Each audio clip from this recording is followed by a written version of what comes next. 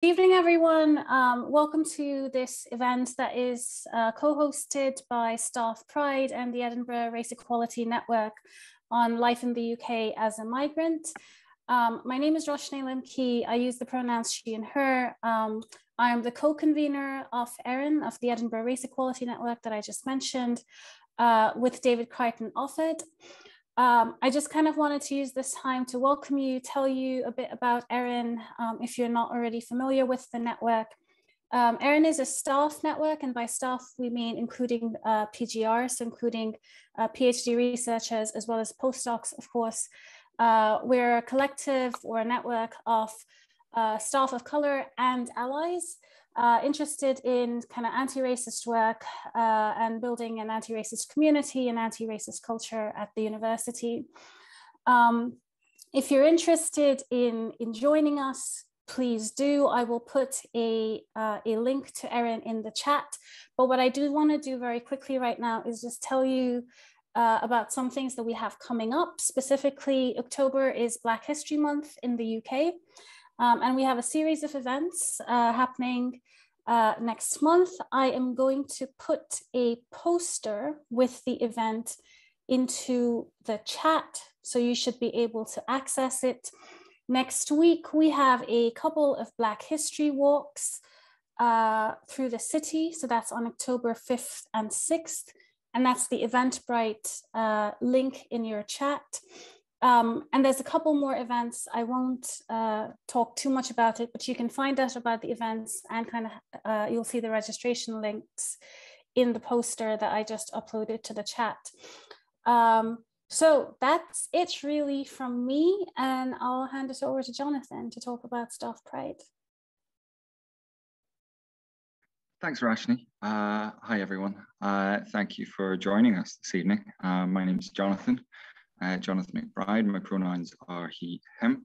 I am lucky enough, privileged enough to be the co-chair of the Staff Pride Network for LGBT plus colleagues and allies, and that's for staff and PhD students.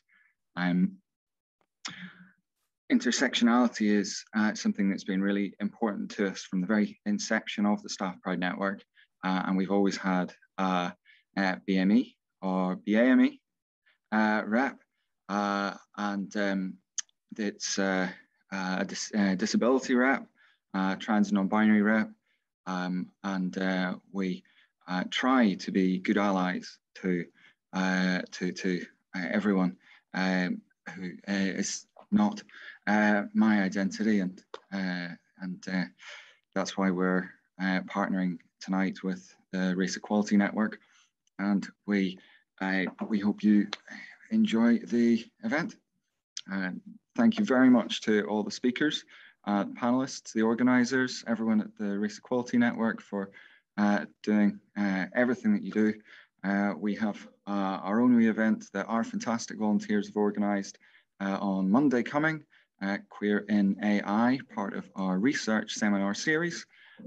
It should be really interesting about the network group of queer people in AI and STEM. So I hope you consider joining us for that, another free event. So thank you very much, and I hope you have a nice evening. Right, thanks Roshni and Jonathan. And we're always delighted for all the work that the EREN and the Staff Pride Network do. It's really great to work with colleagues who are always so engaged with these issues. And I also am in some respects indebted to Jonathan for turning what was a very silly joke I made into an idea for this event. So thanks for all that help, Jonathan. I really appreciate the encouragement that you gave at the time. But yeah, good evening, everyone, and thank you all for joining us. So as you know, this event is on life in the UK as a migrant. And one of the things that, perhaps immediately comes to mind, especially if you happen to watch Dave recently and watch another South Asian person on the internet make jokes about the life in the UK test, one of the things that often comes up is the exam that is a prerequisite for everyone to go through in order to apply for citizenship or settlement in the UK.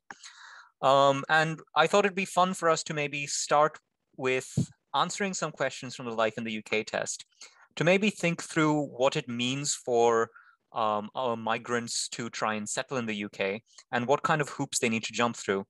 And the interesting disparities between the values that Britain portrays itself as having through all of this literature and the reality of the situation that many migrants face in the country itself.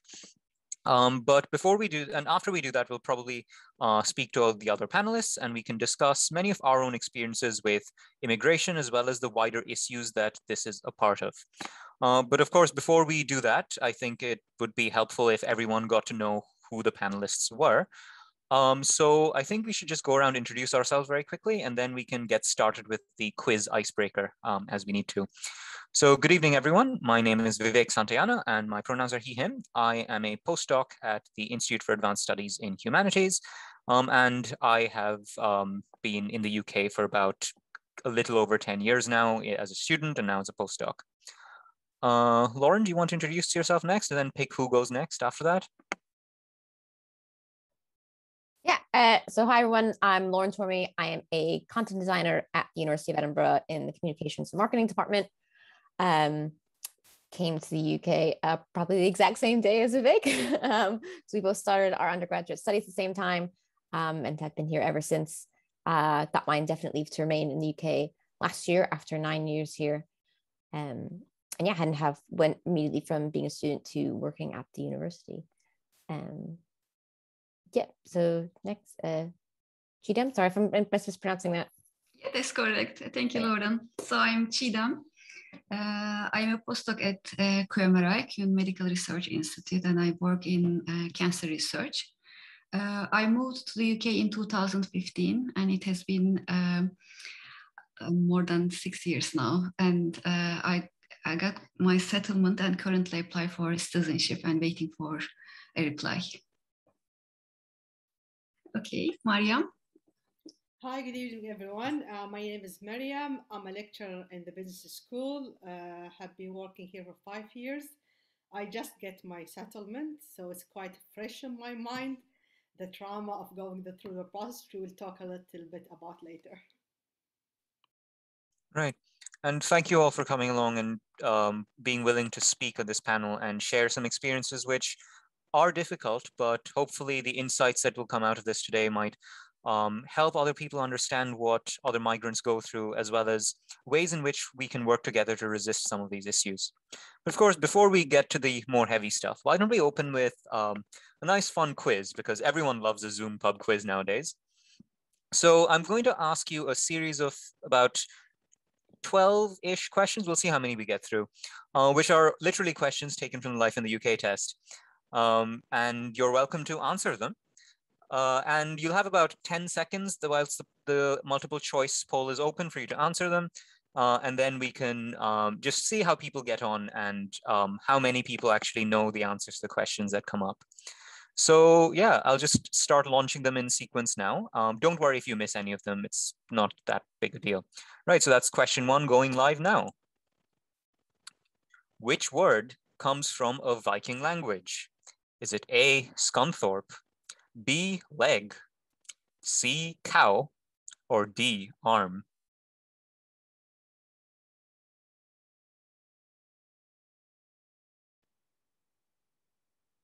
More people, so the correct answer to that one was Scunthorpe, and you can see more people got it wrong than didn't. The logic behind that apparently is that a lot of place names in the UK are taken from Viking words, as the book says. And Scunthorpe being a place name is the correct answer. I do not know the etymology myself, but that's how the question was worded. Next question is, which 2 adjectives are used to denote the monarch in the national anthem? From the following: old, royal, noble, and glorious.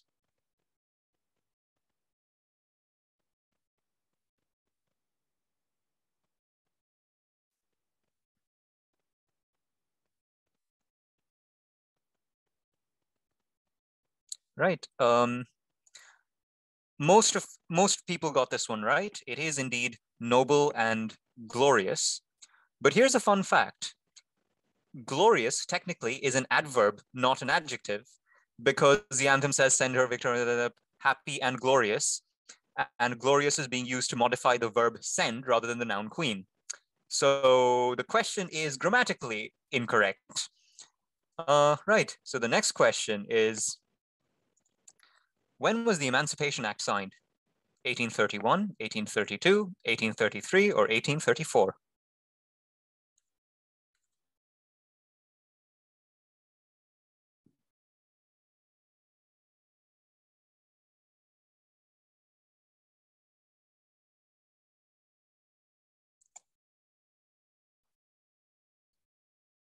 Okay, the correct answer to that one, unfortunately, is 1833. So again, a lot more people got it wrong than correct, but if there's a historian who actually knows that 1834 is the correct answer, then please, by all means, do correct us. But the point is, the handbook for the Life in the UK test treats 1833 as the correct answer. And one way or another, the point of the Emancipation Act isn't the year in which it was signed, but what the act represented and what the effect of it was. And instead, we get very pedantic questions like this about the year, the specific year in which, well, the act was signed. The next question is, when did the Vikings first attack Britain? In our genre of very specific years for specific things.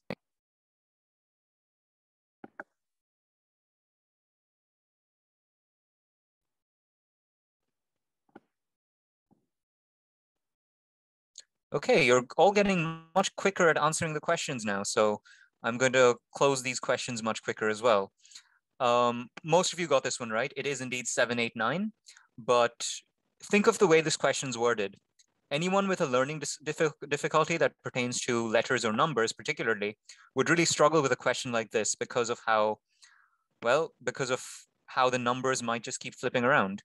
I struggled with this despite not having any such learning difficulty, because I struggle to tell 789, 798, and there's a scant decade between them. So it's interesting to see how many of these questions aren't just inaccurate, but can also recreate some forms of structural ableisms in the way the test itself is administered. But then again, you know, what is this test if not a structural barrier preventing migrants from settling in the country, persevering? Right, I think I'll ask one more question and then we can possibly put this, finish this off. And I'm trying to decide which one. I know, maybe I'll ask two more just to keep it to a nice half a dozen. Right, so the next question is skipping ahead to question 7. Who won gold medals for ice dancing at the Olympic Games in 1984?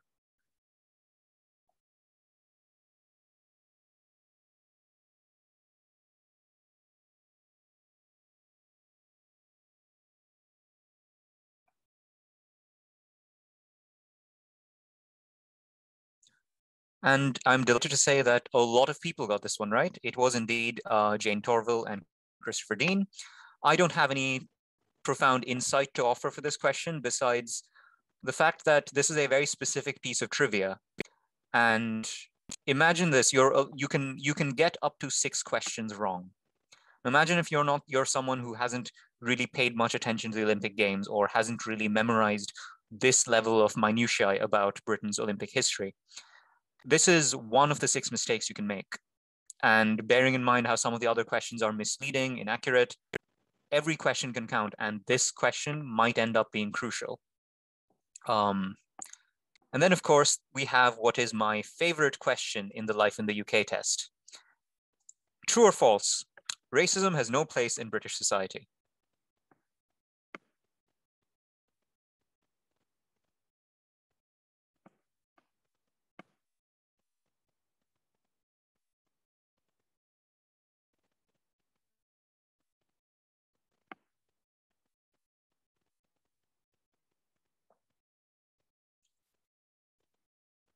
Okay. I'm not sure if the people who voted false voted in terms as a description or as a normative statement. But this is what I meant when I said that sometimes the values of Britain that this test puts forward are very different from the kinds of values we actually find in this society. you know, indeed the correct answer as per the handbook is true, that we believe that Britain is a society where racism isn't tolerated. But if you think about how the society is structured, the various institutions and how they operate, the kinds of inequality present in our society, the abuse that migrants and people of color go through, whether it is structurally or whether it's structural form of discrimination, or whether it's police brutality and violence, or whether it's day-to-day street harassment and microaggressions, racism is very much in British society, despite how much we would expect this to not have a place in our society, which I think is a good place for us to really ask ourselves what this quiz represents and what it really means for us to be talking about these issues and issues of migrancy themselves. So I'm going to stop sharing now. And thank you so much, Jonathan, for all those useful comments about how to set your pronouns in the chat. I just missed them until just now. So that's the quiz. Most of you did really well in that, although there were some trick questions that did sucker a lot of people into answering the wrong questions. That's kind of the situation where all of us would have been in the months or years that immediately preceding when we were doing the tests ourselves. So I think it might just help for all of us to talk about our own experiences about life in the UK, both the test and our journey towards settlement or our lives as migrants themselves. Lauren, would you like to start us off?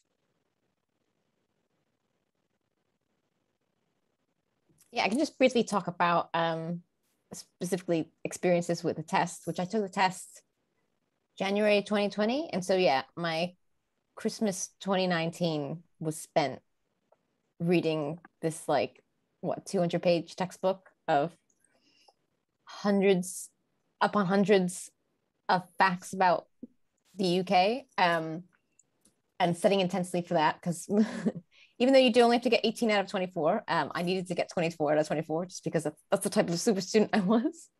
But I think, yeah, Vivek touched on some things where, what you think might be the answer might not necessarily be reflected in what actually it is like living in the UK, or actual history of what's happened here. But I think the thing about the test is it doesn't matter what life is actually like in the UK. It doesn't matter what the values of this country actually are versus what they believe it are.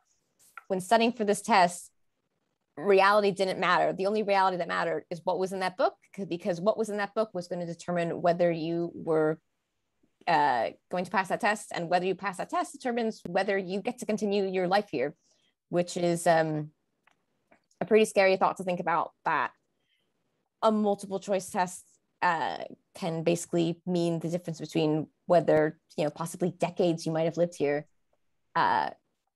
ultimately mean nothing, because if you don't pass this, you're not granted the ability to stay here.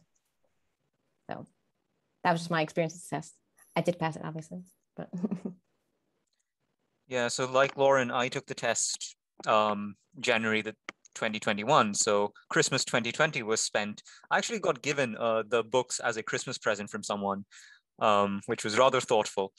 And like Lauren, I had the same anxiety. The only difference is I tried to do mine several months before I needed to, so that if I failed, I could keep retaking it until I needed to until I actually passed it. But it is terrifying when you think about it, how a sloppy pub quiz can make the difference between you staying in this country and not, by creating more bureaucratic obstacles in your settlement application.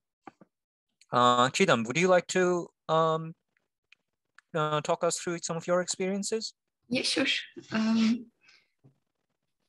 Actually, passing this test was, I think, one of the easiest things during my immigration experience. So the test, like reading the book, required some time, and trying to memorize some of the facts was quite unenjoyable, like the names of the Harry VIII's wives. So it doesn't have any value from my perspective, but I had to remember them. And actually, it was one of the questions in the actual exam that I took. So I passed the test. And from my perspective, the test is not useful and waste of time and money. And it could be structured in a better way. If they aim to improve the understanding of immigrants about the life in the UK, it should be more about the actual life in the UK. For example, one of the first struggles that I had when I first moved here was to open a bank account. So I brought here a European fund, but I wasn't able to get my first salary on time. So I needed a proof of address, which was essential. But at the time, I didn't have this document. So more practical and real life information would be more helpful for an immigrant and for the whole society. So I can talk about other aspects of my immigration experience later, once we go through the test. Yeah, you're absolutely right, Cigdem. And I mean, I guess this quiz is a nice way for us to be talking about these issues, but I take your point that the test is just the sliver, like just a sliver of the real barriers that we face. Maryam? So yeah, I took it, like everyone, it seemed January was popular month to take the test. I took it in January 2021. I did the mistake by assuming it's easy. I thought I'm supposed to be a smart person. I'm teaching in the university. It wasn't easy. And then my main problem that I have a memory of a goldfish. I can't remember two things, which is the basic of the exam: names and number. I can remember everything else, but names and numbers. So I was heavily teaching in the first term. And I thought, yeah, in the Christmas, I have a lot of time to prepare for the exam. Start marking, and I was like, still, there is some time to prepare for the exam. Once I opened the book, I start to panic. I was like, I can't remember everything. I can't remember names. I just need to pass some of the questions. And I start doing the test, and one of my colleagues advised me, forget the book, go for the app, where you download it and you pay £4 or something. And I start doing the app, still failing every time. Until 1 week before the exam, I was like, I need to study as if my life depended on it. Because the main thing for me, I couldn't wait more. I was late. So I either apply or I'm deported or I have to extend visa. And it was a big hassle for me. And I will explain that later why. But yeah, it wasn't a pleasant experience. The question is unrealistic. And I used to quiz my British friends by asking the question. None of them, zero. They say we'll never be British if it's that exam. So a lot of information unrealistically to expect people to know. And I can imagine even people who is their English not as they want them to be and how they struggle. And I will tell a later story of someone I saw also in the test center. But yeah, it wasn't a good experience at all. Absolutely, Maryam. You know, in fact, I did ask my flatmates a lot of the questions from the quiz, and my flatmates started getting them wrong, which I suppose is reflective of the kinds of inequalities and barriers that the quiz is supposed to represent. So if any of you lovely British people in the audience with your delightfully blue passports and your regained autonomy and everything else got any questions wrong, then we do invite you to consider making a donation to the Joint Council for the Welfare of Immigrants. I'm sure Lauren would have more to tell us about JCWI. Sorry to put you on the spot, Lauren. I realize I forgot to give you a heads up about this. Sorry, and I realized, well, I'm also going to put the link direct to my donation page. Yeah, so the Joint Council for the Welfare of Immigrants, they are a charity that basically sort of work in two areas, which is both to support immigrants through the immigration journey, whether it's helping people who are experiencing issues going through the system, so advice or legal representation, but also use your time to actually fight back against the horrors of the system and often take the Home Office to court for the awful, evil things they do. So it's kind of a twofold of both supporting people that are affected by the system, but also working to change the system. So you can donate directly to JCWI's page, but I also put all year I have been fundraising for JCWI with a fellow runner, Tia, who I believe is in the audience. Hello, Tia. And yeah, we've been doing a series of running challenges to highlight, both because we're runners, but also to highlight just the horrors that happen in the world of UK immigration. And so any donations you have for that, be very, very grateful. So I'll put that link in the chat. Thanks, Lauren. And I echo Lauren's sentiment here. JCWI do some vital work. I know my situation in this issue, in all these discussions around immigration and migrancy, is nowhere near as precarious the situation is for some people who are bearing the brunt of some of the Home Office's worst atrocities. And JCWI do invaluable work in supporting migrants from some of the most precarious categories, whether they're asylum seekers moving to the UK in times of extreme conflict, or people who have been in the UK for years and then have had their residency questioned because of issues like the scandal around Grenfell, the scandal around Windrush. And it's really important for us to recognize that to some extent, a lot of us are in a privileged position in terms of where we are, but that doesn't make any of the traumas or difficulties we face any less as well. It's important for us to extend our support and solidarity wherever we can, in whatever way we can, which is why I'd really invite all of you to consider donating to this, especially if you got some questions wrong and you think you're really starting to question your Britishness and the barriers immigrants have to go through, but more importantly, because JCWI do some valuable work and it's important we share and support our solidarity with other people. So the sales pitch out of the way. Lauren, you mentioned some of the themes that we already touched on at the start in terms of the difference in the values between what Britain is and what this question, what the quiz portrays Britain to be like. And you also talked about some of the more subtle issues around the immigration systems, especially. Do you want to maybe try and frame the life in the UK questions or the test within this wider context, just so we can see this in the wider perspective that we need to? Yeah, do you want me to basically kind of read the notes for here? Great. Trying to give you the blankest canvas possible so you can actually bring as much of this in. Yeah, so I've written a blog post on this and I've kind of distilled some of the topics from it, but basically, the UK immigration system, it was specifically designed to hurt people, and it does hurt people. And I just want to talk through some of the ways that it does this. So when we did, when you were doing, these questions in the Life in the UK test, it seems like it's a funny thing, but again, that test could be, determining whether you get to stay in the country you call home. And it's reflective of something non-immigrants don't think of. Your ability to live in the country you grew up in, it's not questioned in the way it is for us. You can be literally the worst person in the world and no one can tell you you can't live here anymore. But when you're an immigrant, it's about proving your worth to your new country. If you cross an international border, you're suddenly judged on how valuable you are. So someone moving from New York to Edinburgh, you're fine. But if you move from New York to Edinburgh, you have to prove your worth. And if you're not valuable in the way that the government allows you to be valuable, then you are unwanted here. And it doesn't matter how at home you feel here, the relationships you have here, the state sees you as having no worth here unless you fit into those one of the narrow boxes, if you can say. And those narrow boxes you fit into, they come with rules they have to follow.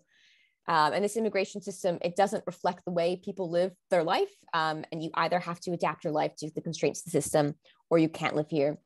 And this can range from seemingly trivial things. So the more kind of administrative side, for instance, on spousal visas, you prove that you're in a relationship with someone by having pieces of postal evidence that are addressed to both you and your spouse, which might seem like a minor thing, but we're living in a world where we increasingly have, companies wanting you to go for, digital statements, because you can't just have any piece of mail. It needs to be from like a council tax or, a bank statement or a gas and electricity bill. So when companies are often telling you to switch to a different type or switch from postal statements to e-statements, your primary form of evidence is, it's outdated what the Home Office is asking for. So I myself had it and encountered where a time where I needed a postal statement that I was going to use to apply with my application, my bank straight up just like switched me to e-statements without asking my permission. And then I had to go out of my way to ask them to send me this paper copy, because I was like, my life ability to live here depends on this stupid piece of paper. If I do not have this, then that's my application. So that can seem like a quite menial administrative thing, but it has so much weight when you're an immigrant. Again, that's kind of, the more trivial things, but then there's the more destructive. So again, talking realm of spousal visas, if you don't earn a certain amount of income, you cannot live with your spouse in the UK. And I'll get some more of that in a second. The point I'm trying to make here, it doesn't matter if it's the more trivial things or the more serious. These are all kind of the ways that the UK immigration system hurts people. And it was specifically designed this way. And when I say it's designed to hurt people, I mean people. It's not just immigrants. It hurts those close to immigrants. It hurts even those that aren't close to immigrants. So if you've been following the news lately and you've seen news about the whole shortage of HGV drivers, and that this government wants to introduce a rather disgusting 3 months temporary visa to recruit more people to fill those shortages. You'll see that this system is hurting every single person that lives in this country, because this government will literally risk having more supply shortages just so it can retain its tough on immigration stance rather than adopting some humane immigration policy. So I want to briefly talk through some of the ways that the system goes about hurting people. And again, starting with the more seemingly trivial and but it's not trivial, and that's the thing. You get into things like the application process and costs associated with it. So decision on visa applications take a gross amount of time. Truly the worst being indefinite leave to remain applications, which the advertised waiting time is 6 months. That's half a year. And that's 6 months if you're lucky. They often take longer. In many cases, you might have your passport taken away. You can't leave the UK during this time. If you do, you withdraw your application. But it also might mean you are left without your most important documentation when you might need it.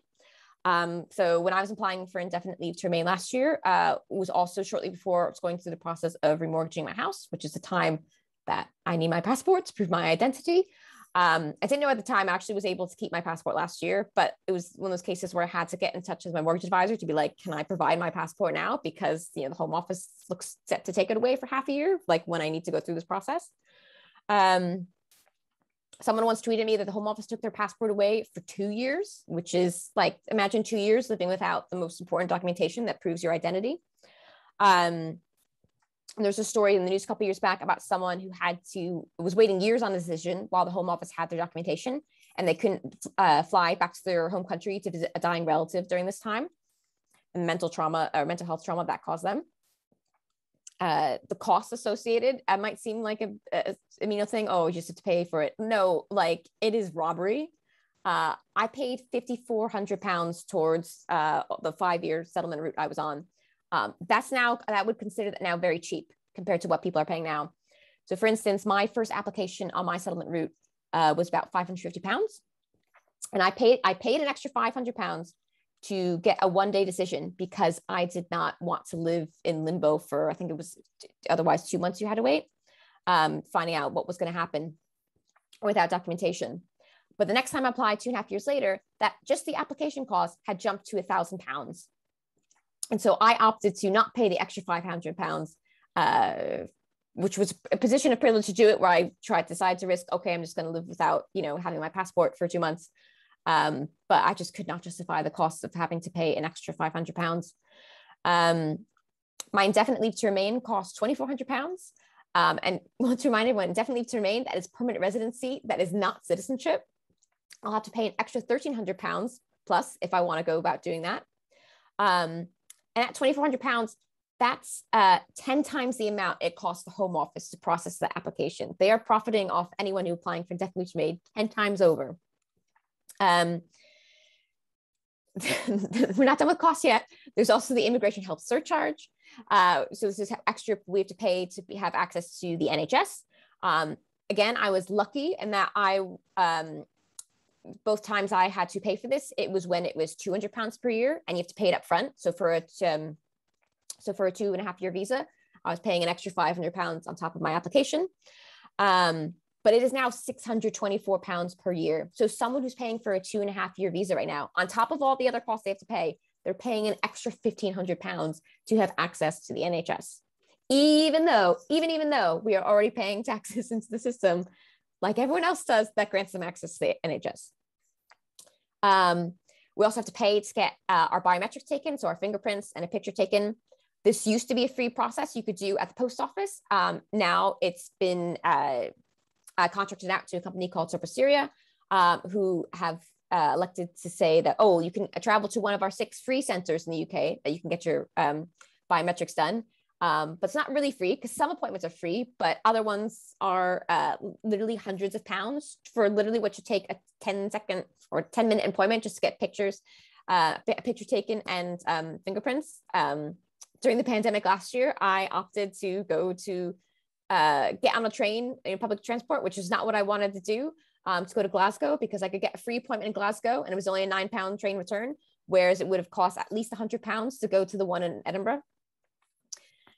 And mind you, have to do that, you pay that cost each time you apply. And so most settlement routes take between 5 and 10 years, and you're applying every 2.5 years. Going to jump in now to no recourse to public funds, which is an incredibly heinous stipulation on immigrants' visas, which means, yeah, we can't access public funds like universal credit. And you might think, yeah, well, maybe immigrants should live here a certain number of years before you're eligible for such things. But no, we're paying to the taxes in the system, remember. So we're paying taxes like everyone else, but we are guaranteed no safety net. And COVID has shown just how scary a thing this is. If you're someone who lost your job last year and you weren't eligible for any of the government support schemes, basically you were on your own. So you might have been driven to destitution, or worse. You know, there are people who have literally lost their lives because they have starved to death because they haven't had access to public funds. So yeah, this system is literally responsible for killing people. And it is also responsible for, as I was mentioning earlier, separating families. So yeah, spousal visas come with an income requirement that, the British citizen of the relationship has to earn £18,600, and you need to earn that 6 months prior to applying. So mind you, if you were in a minimum wage job, you do not earn that much if you work full time. It negatively affects people who are in part-time work, affects women, people who don't live in London are less likely to earn that salary. And in refusal letters, if you don't meet the income requirement, the Home Office will literally tell you that you can keep up your relationship through modern means of communication. And by that means, they literally think you can have a family life through a video call. And this is a legitimate thing that they tell people in refusal letters. And I think there's also a flip side to this that I do want to speak about, which is, the Home Office often, well, it's often important news about the income requirement and splitting up families. But I also note that spousal visa routes are 5 years. And if you break up during that time, you lose your right to live here. So imagine people that are in abusive relationships that don't feel comfortable speaking out about it. You might keep your mouth shut rather than risk losing your right to live here. So absolutely heinous on both angles of how, couples are treated by the Home Office, just because you have the audacity to fall in love with someone that's not from here. And the final point I want to speak about is detention and deportation. Detention, so that's where detention is where someone would go to if they are about to be imminently removed from the UK. However, that's really not what happens in practice. 60% of people that are put in detention are eventually released from it. So basically people are put in detention in really traumatizing conditions for no purpose at all. And UK is the only European country with indefinite detention. So if we put people in detention, there is no time limit that says, okay, if we haven't dealt with this person by X amount of days, we have to release them. No, people can be there for literally years. And so it's kind of like the opposite of prison, where if you have a prison sentence, you're counting down the days until you're let out. In detention, you are counting up because you do not know when you're going to be let out. And when people don't know they're getting out, it leads to people taking their lives. People have taken their lives while in immigration detention. Another way that the Home Office is responsible for literally the death of people. And the way deportation works in the UK is if you've served a jail sentence of 12 months or more, even if you have indefinite leave to remain in the UK, you are liable to be deported from the UK. So you can commit the same crime as a British citizen, serve the same amount of time. You can live a life, years of not reoffending, but the Home Office can and probably still will deport you. And deportation is basically just exiling you, cutting you off from your family forever. There's a case I read about earlier in the year where someone was ultimately deported, tried to take the Home Office to court about it, but they're ultimately deported because the ruling was that while they were in prison, their children still got good grades in school. And so therefore it would not be unduly harsh to separate them from their family. So yeah, the cruelty of the system truly knows no bounds. So yeah, life in the UK, it's really not some silly multiple choice test. It's one component of a system that was designed to hurt people and to keep people the UK finds undesirable out of this country. And so yes, there's my very long spiel, which kind of just, covers a lot of different grounds. But if you are interested in learning more of that, I will put the link in the chat, but I have written a blog post about this, which also has call to action points to email to your MP about if you would like to read more and email your MP, I'd be very grateful for you helping speak out about how awful the system is. Okay, I will pause. Vivek, we'll get back to what's. That's great. Thanks for that. For such thorough and precise detail about the cruelties of these systems, Lauren. You're absolutely right. This is not just a terrible pub quiz. This is a terrible pub quiz that is the veneer of a much more terrifying and brutal form of oppression that targets migrants particularly. And the irony amongst all of this is none of this refers to what is commonly known as the hostile environment. Many of you might have heard news stories about the hostile environment and the impact it has on migrants. The hostile environment doesn't cover any of these things. The hostile environment refers to something that is much more insidious. So Theresa May brought in the hostile environment policies as a series of measures intended to make the UK a hostile environment for migrants, hence its name, by making it difficult for migrants to have access to amenities and rights in the UK. So imagine all of this that Lauren has just talked about, and imagine going, well, that's not nearly hostile enough, we need more. And the precise measures that the hostile environment entail are things like right to rent, are things like the attendance surveillance at the university. There are things like, thanks for your question, Billy. No, we're not. Not after passing the citizenship test, nope. But anyway, so the right to rent, the immigration surveillance in the UK, and to some extent, there was a time when even banks would freeze your accounts unless you had a valid visa and you could prove your immigration status to the bank. What all of this means is if you do not have a valid visa, if your immigration status is uncertain, then you could be in a situation where your landlord is evicting you, the bank freezes your accounts, and you do not have the ability to work in the country anymore. And there could be any number of different things you face that just make your life difficult. What that then means is it's a war of attrition. It is designed to burn you out and stop you from having the capacity to be able to advocate for yourself and access your rights. You know, if your bank account is frozen, good luck paying a lawyer. And the purpose of all of this is very much insidious. And Hannah Arendt talks about how you can have a stand against tyranny against a tyrant, but when it's an entire system, when it's a tyranny from nowhere, then it's a tyranny from everywhere. And that is a very damning condemnation of how bureaucracies can themselves be co-opted by a state to be a system of oppression. And that is very much the reality we're living through in Britain today in terms of what the immigration system is like. Cigdem, you talked about some of your experiences and how the life in the UK test was very much was very much the easiest side of this. I'm sure, like Lauren, you would have had a lot more difficult experiences to go through. Would you be okay talking about some of them? Yeah, sure. So the process overall requires quite like organizational skills and able to understand the documents and follow the updates, because the rules are updated regularly every April. And you need to keep your records in accordance with the requirements.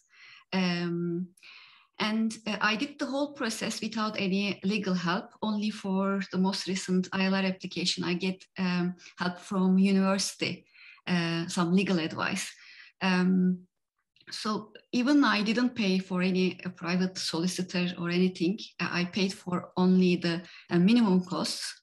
I made the sum this morning, and in total it's incredible. It's almost £10,000 for me, including my husband. So I spent for the first 5 years visa 3,500, and ILR application was 2,500 per person. And I recently paid for 1,300 for the citizenship application, and I didn't get any reply yet. So the time and energy spent on organizing all these things and making sure that everything is in line what Home Office is expecting is important, and it's really consuming. In addition, like emotionally consuming, in addition to the costs attached to it. For me, the most difficult part of the process was the travel restrictions. So you cannot be outside UK for a certain period of time per year. And also after you apply, you have to wait until you receive a reply. And during this period, there is no way to get an update on your application unless you hear from them. So there is no helpline or anything that you can get any information during the process. So probably after the lockdown and pandemic conditions, people will be able to empathize more how restrictive it is to be not to be able to travel. So for me, it was more impactful because I had to travel for health reasons. So I waited in the UK to get treatment for more than 3 months. But I was in a situation that I wasn't able to continue to work. So I needed medical help, and I had to travel abroad. So I get the treatment I needed, but it was stressful because I rushed myself to come back to the UK to make sure that I will be eligible in 5 years' time for indefinite leave to remain. And so after the treatment, NHS sent me a letter apologizing for the waiting time. And this was even before the pandemic, like when NHS was used to work before pandemic times.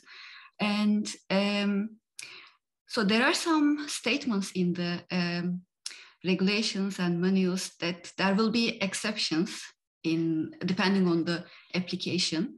But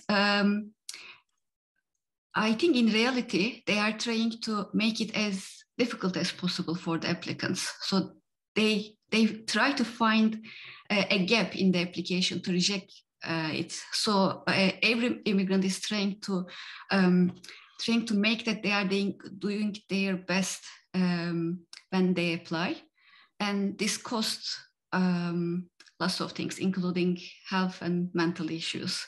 It's not an easy process. And I think restricting someone's travel is not a nice thing to do, as everyone will understand after the lockdown in the last couple of years. So apart from money and emotional aspect of it, the restrictions is an important part. Travel restrictions is an important part. And I cannot find any logical explanation for these restrictions as well. Like if it's about the security, then I'm sure they can monitor these people even they are abroad. So if anyone knows why Home Office doesn't want visa applicants not to be outside UK, just let me know.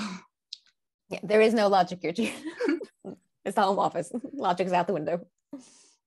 Thanks, Cigdem. That's, I mean, you're absolutely right. The travel restrictions are fundamentally so inhumane because the reality is a lot of us have families in different parts of the world. A lot of us often need to travel for own need. There were also a number of academics who were denied visas on the grounds that they had to travel for research, and as a result of that, they fell short of the requirement of the Home Office that you need to spend a minimum number of days in the UK every year. It's brutal, and it puts you in all kinds of like Gordian knots trying to navigate this. Also, it's been pointed out to me that the chat is not publicly visible. My apologies, I had not realized that. I realized I had answered some questions verbally without necessarily realizing that no one else could see them. So I'm just going to reiterate what those questions were. So there's one question from Billy. After passing the UK citizenship test, are you entitled to public funds? The answer to that question is no. We're not. It's only in specific categories of visa, and passing the test doesn't guarantee the visa itself. You still have to go through the rest of the immigration processes that Lauren mentioned. And I believe there was another question which Cigdem answered in the chat. But the question was how long we had to wait between booking the test and taking the test. And I believe Cigdem's answer was that she couldn't remember, but it wasn't too long. It depends on the time you apply. From memory, it normally takes around a month, because the minimum time you have to wait is a month, because you can only take the test after you have failed your previous attempt, and you can only take the test and you have to wait at least a month until you take the test. So the minimum time you wait is a month, but that varies depending on availability and whether there's a center nearby and whether it's all booked up. So it can be anywhere between a month to 6. And the tests are only held once every month in different centers. So if you miss an opportunity, chances are it's going to be a long wait. Right. Yeah, so there's a question about spousal visas I can answer. Yes, please. Yes, the question was, if both people in the couple of marriage need to have a job to be able to apply for spousal visa.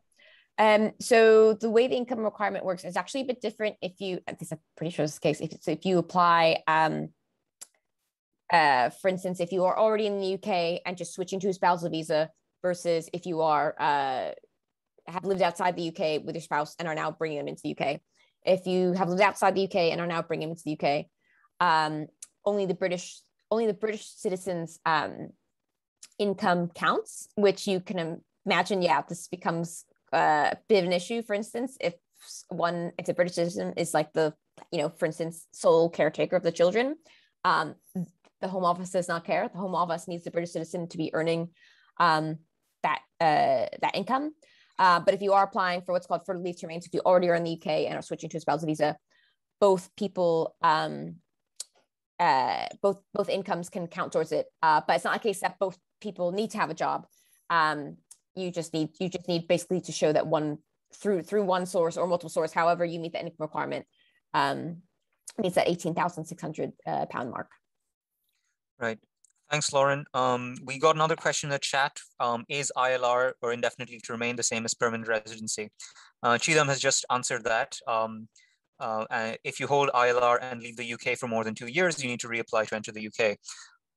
So indefinitely to remain is not as permanent or indefinite as you think it is. It can get revoked for a number of reasons. One of them is if you are convicted of and imprisoned for a crime for over 12 months. The other reason is if you leave the UK for more than 2 years. So it's not as permanent or as stable or as secure as you're led to believe. But yes, so that's quite, so I'll give it more time for more questions to come in. Meanwhile, Maryam, you said you had some particularly difficult and harrowing experiences, both at the test center, but also more generally. You want to talk us through some of them? Yeah, thank you so much. Just to add to several points that you guys mentioned, is the institutional racism is just a translate also to the people who work there. It just beyond understanding why is it one of the recruitment criteria that they should be inhumane. And I had 2 experiences with them, and I saw someone also experience something similar. First, when I moved, I was a student in UK from 2009. And then I had to transfer my visa from a student to employment permanent to stay. And that was absolute nightmare, because one of the conditions that you need to go back home. In my situation, I couldn't go back home. And I tried to rationalize with the Home Office and talk to them that it's not possible. They're like, asylum. I was like, I'm not entitled for asylum. And I saw your deporter sentence. I don't want to apply to asylum. I know how is the process work. And when you talk to those people, like, there is no logic. You can't explain to them. And I have also other experience when I was applying through the process. I have a couple of questions. And I called the person who is their number put as a home office. And the question answer was like, no, love, sorry, I closed the phone. And I was like, why you are treating us like a criminal? I am entitled to stay here. I'm paying tax for a few years. And one last thing I want to mention, when I went to the also the test center, one person, this idea of that they can identify who can speak a good English or not and who is entitled to take the exam. So I saw a person and I was waiting in the waiting room. For me, he spoke fine English, and they took him to the room and asked him a couple of questions. Who did you apply for? And I think he was nervous and he didn't get some of the question. And they were like, no, you cannot take the exam. So this person paid 150, but the officer decided that this person is not entitled to take the exam because the English in their eyes wasn't efficient. And they asked this person to leave when he started to argue. So it's quite interesting to see. It's like even the people who work there adopt this kind of institutional racism, and the process is very painful. It's create a lot of, not only the cost and the how time consuming is the process, it's also mentally exhausting. I remember when I finished mine, I was so mentally exhausted from just worrying about it. Yeah, thanks for sharing that, Maryam. You are absolutely right in terms of just how this institutional racism is just perpetuated by people who often act in ways that are so cruel. And, I'm sure many of you would have followed the news when Theresa May, back in the days, I cannot imagine a time when I'm nostalgic for the halcyon days of Theresa May's term at the Home Office because of how horrible things have gone since then. But Theresa May once made a joke about how there were some people she couldn't deport because they had a cat. And if you look into the context behind that joke, it's rather damning what that joke means. The specific case in question was regarding someone who used the fact that they and their partner had a cat together as evidence for their application for a spouse visa. So someone was basically trying to advocate for their own rights and prove that they were a couple based on the fact that they got a cat together. And that was then used to vilify them and used as an excuse for why we need to be more xenophobic than we already are in Britain. It's astonishing just how deep this cruelty runs. And to be honest, it's a cruelty that we have to reflect on ourselves at a university. The Staff Student Solidarity Network during the last wave of industrial action had a lot of work done regarding the hostile environment, the way the university was acting as a border police force on behalf of the Home Office. I mentioned earlier that the point of the hostile environment is to get private citizens to act on behalf of the state and to police each other's immigration status. You get the banks to police your immigration, you get your landlord to police your immigration. We as a university have also been required to be complicit in this because the university's sponsorship status and our ability to sponsor visas for migrant students depends on how well we comply with the Home Office's policies. And there was a time when every 6 weeks, migrant students would need to attend a census to prove that they were still here. And if you miss 2 tutorials in a row, you fall short of attendance requirements, which then is met with a rather interesting response from the university. Now, you have 2 cases, a British student and an international student on a visa.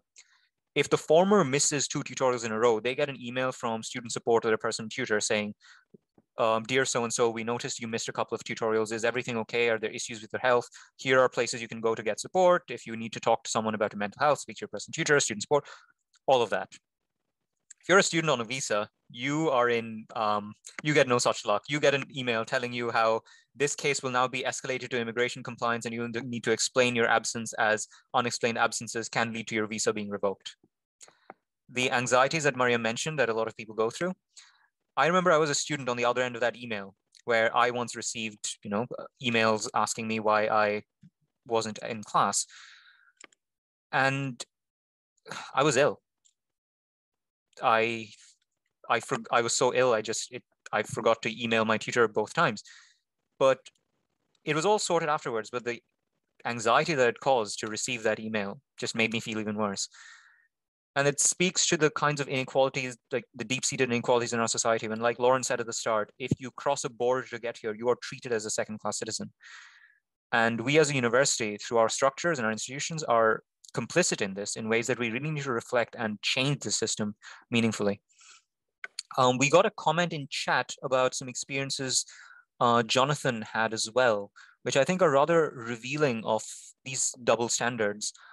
Jonathan, would you like to step in and say this, or would you like me to read out your comments in the chat? It's up to you. I'm happy to jump in. Absolutely, I always knew you. Thanks. Yeah, I have an American husband, and so he is privileged because he's not a person of color. He is a white immigrant, and so in British society, he is rarely seen as a migrant. And one example of this is a taxi driver complaining to him about immigrants. And he tells the taxi driver that he's an immigrant. And of course, what does the taxi driver say? But not your type of immigrant. So that's the kind of thing that everyone else is up against, that he hasn't experienced. He experiences all these kind of home office and the worries, stresses, mental health challenges. And we have had to go through the same visa challenges, same process. And in fact, we didn't meet the fiance or spousal visa limit. I had taken voluntary redundancy. I met him, and I wasn't yet in a job earning £18,600 again. All those, what are we, 9 years ago since we met. And so using the British immigration system, we would have just had to continue using Skype. Yeah, you know, they're perfectly happy for couples to do that. And instead, a cousin actually found a BBC News article about a judgment, EU court judgment, where someone, a British citizen living in Germany, had taken the UK VI to court, UK Visa and Immigration to court, and quoting the freedom of movement, EU freedom of movement. So we were then able to use this judgment by me centering my life in mainland Europe. We went and lived in France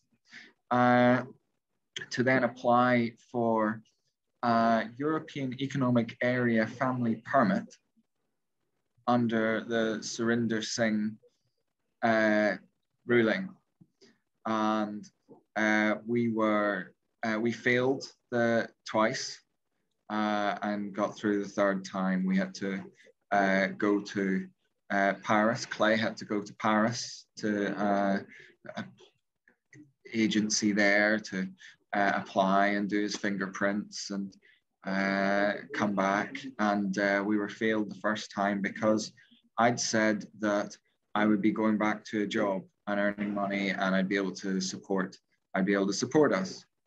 And they said that meant I wasn't centering my life in Europe, that I would be able to, if the visa was granted and we went back, that I would be able to support us. So that's just an example of it all being a twisted system against people who want to come to the country. And I'm not going to say anything more, but that's just some examples of other experiences where there is privilege, even as a white immigrant. Yeah, thanks, Jonathan. And I think what you said there about the specific tactic that you used using established legal precedents is really useful to think about, but also just, that's the bar we have to cross sometimes, that um, you need to take the Home Office to court, or at the very least use judgments from court in your applications or appeals subsequently, which just makes it that much harder for you to be able to apply in a manner that is unassisted without having to spend a sizable comparable fortune as the actual application fee itself on legal support and aid for doing this. It's the deck is stacked against migrants in so many profoundly disconcerting ways. But yeah, it's really reassuring to hear that people have insights as to ways in which we can deal with this system. And also it's reassuring to be able to talk about this and see solidarity amongst other migrants, to know that we're not alone and there are people supporting us. Does anyone have any more questions about the issues we're discussing today? Not a question, but I do want to add just a comment related to what you were saying, Vivek, about those messages that are sent to students when they miss attendance.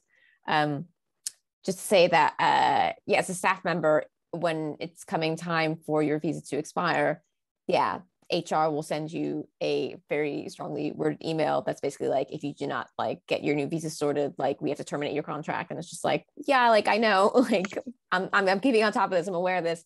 So I recently stepped into a manager role at the university, and I'm about to be interviewing people that I'll be managing, which is great and exciting. And it's now breaking my heart that I am now like part of this policing state where I've had to email applicants that I'm about to interview to ask for their right to work. And I'm now becoming complicit in the system.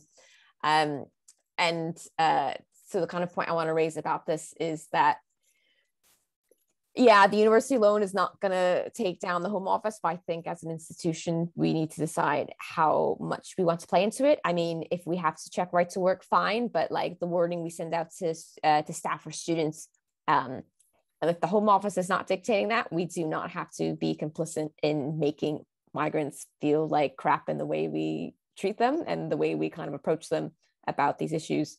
If we have to be complicit, let's be as minimally complicit as we can be while still treating staff and students or immigrants like the human beings that we are and the valuable, worthwhile people, worth that we deserve. Just to follow up with Lauren, not only when your visa is about to expire, even when you work as a permanent, and maybe I'm not the right type of migrant they want, you get email from HR at least once a term or twice. Can you tell us where are you? Just for a check for the Home Office. So it's not only the student, even the staff. While you're paying a huge amount of tax, you still have to check where is your location because they need to know where is your location. And just to add another layer to this, there are a lot of employers in the UK, from my experience with colleagues I've known and people I've worked with, who often support their staff for immigration costs, particularly providing either interest-free loans or straight up paying for the immigration health surcharge and the visa fees that they need to incur. A lot of this is employers trying to support their staff and make working there attractive. But the devil's in the detail. A lot of the times, organizations that provide this kind of support do so for specifically tier 2 migrant visas, or specifically employee visas, but seldom for things like indefinite leave to remain or citizenship applications or anything that is more permanent. Now, a lot of this is to do with the fact that for a lot of employers, they need to uphold certain restrictions and to be compliant with the Home Office in order to have the status to sponsor migrants to work here. But then the flip side to this, the financial costs of something like an indefinite leave to remain application is roughly equivalent to that of a long-term, like tier 2 migrant application for the same amount of time if you account for things like the indefinite leave to remain. I mean, if you account for things like the immigration health surcharge. The issue is when people apply for a work visa, their visa status is tied to the employer. And if they apply for indefinite leave to remain, then they have much more flexibility in terms of places where they can work. And I've known people work for employers where it is not policy to support people's application for indefinite leave to remain. And part of this contributes to this structure where your employer will only hire you as long as your employer will only support you as long as it is so that they can hire you. And you as a migrant are seen in terms of your value to capital or your value to someone else's business or organization, but not in terms of your own rights. When it comes to ILR, that is giving migrants the ability to have more rights in the UK. And a lot of employers don't support their staff for that. And that is a huge barrier that friends of mine have faced. But yeah, we've got about 15 minutes left. So I know that Rashni said that she has something more practical that might be beneficial for our staff attending this event to hear. So Rashni, would you like to come in and say something more about your UCU work specifically and the other hat you wear? Thanks, Vivek. Yeah, I just wanted to say if there are people in the audience that are international staff, it's worth knowing, if you're not already familiar with it, the services of the visa staff, the staff visa officer. I have put a link in the chat to the person's or to the page. The person in charge is named Sarah Hoey, and she is really a brilliant person for support, incredibly knowledgeable. So if you have questions, whether you're a postgrad, so PGR, postdoc, or an academic or professional services member of staff, please do contact Sarah Hoey. As Vivek mentioned, I'm also the migrant officer for the UCU. And in that capacity, we're going to have an information session specifically for international and migrant staff on October 26th from 1 to 2 p.m. with Sarah Hoey and a person from University HR. This is, again, so that Sarah can tell you about the various services that she offers, your rights as an international staff member at the university. We're also working to kind of get the university to take more of a light touch approach to monitoring in the ways that everyone has kind of spoken about. Of course, this is a long game. I think it's also worth mentioning because it doesn't seem to be in many cases common knowledge. If you're applying for a tier 4 visa, please know that the university is obliged to reimburse you. We are working on trying to get the university to reimburse for ILR as well. And hopefully that will come into play sooner rather than later. So that's just a few things, but the information about the info session on October 26th, we'll be sending out via various networks, including Erin, the staff Pride, etc. It's not only for UCU members. You don't have to be a UCU member to attend. So this is just information. Thanks. Thanks for that, Rashni. And it's really, I know we've talked about a lot of difficult things in this event, but I think it's really important for us to have that perspective of what more we can do to address the issues that we face. So we have a question from Stella in the chat. I'm just going to read out what the questions are, so all of us are aware of that. Do you apply for ILR and take the test in advance of your current visa expiring, or do you have to wait until your visa has expired, i.e. you've done the full term? I think it is a requirement of that application, that you need to apply before the expiry of your current visa. And my suggestion would be to do the test, the Life in the UK test, as early as possible, because there can be unnecessary delays in doing them. That's what I did, at least, because I knew that if I failed the test in January, I wouldn't get another booking till April, and I couldn't wait that long. So I just did the test sooner rather than later, because it gives you more time to redo it if you need to. And Stella has asked another question. Do you just continue to work as usual? How far in advance are you allowed to take the test? That is a good question. We've got that question coming in twice. I don't know the answer to that because there is no formal requirement for there's no expiry date set. All the application process says is you need to have passed the Life in the UK test. And if you have done it before, you don't need to retake it for citizenship. It doesn't give you any such expiry on how far in advance you're allowed to take it. So that is something I would recommend you get professional advice on, because that is the information for that isn't as publicly available or visible. And that's another one of those things where the system is designed to create ambiguity and trip you up. So do try and get advice. Sarah might be a good place to start. And again, I just want to reiterate something that Sarah has just pointed out in the chat as well. Lauren said at the start that one of the things all of us could do is to write to our MPs. And it could also be beneficial to write to our MS. She also asks whether it could be beneficial to write into our MSPs and whether the Scottish Parliament has any influence in this area.